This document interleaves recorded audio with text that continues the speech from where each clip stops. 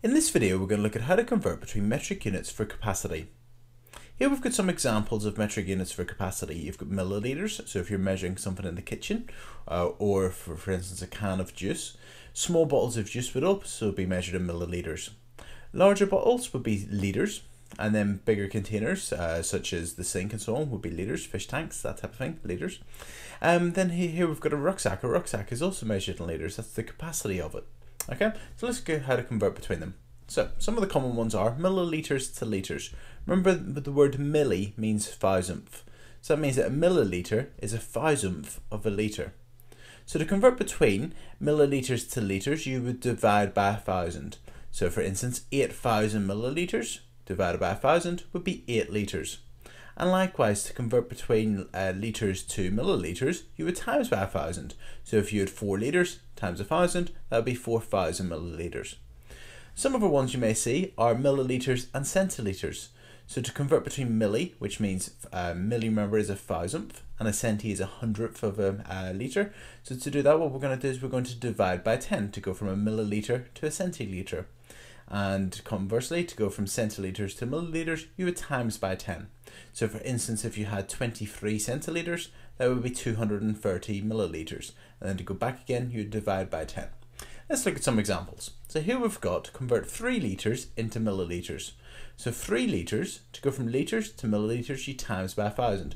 So it'd be 3 times 1,000, which would be equal to 3,000 milliliters.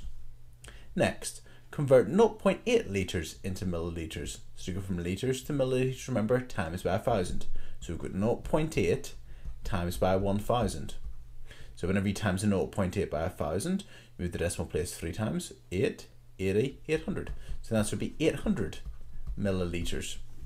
Okay, now let's look at how to convert between milliliters to litres. So convert 7,000 milliliters into litres. So to go from milliliters to litres, you divide by 1,000. So we're going to do 7,000 milliliters divided by 1,000 is equal to 7 litres. And finally, let's convert 3,250 milliliters into litres. So to go from milliliters to litres, you divide by 1,000. So 3,250 divided by 1,000, that would be 123. That would be 3.25 litres. Okay. And finally, let's look at converting some milliliters into centilitres and vice versa.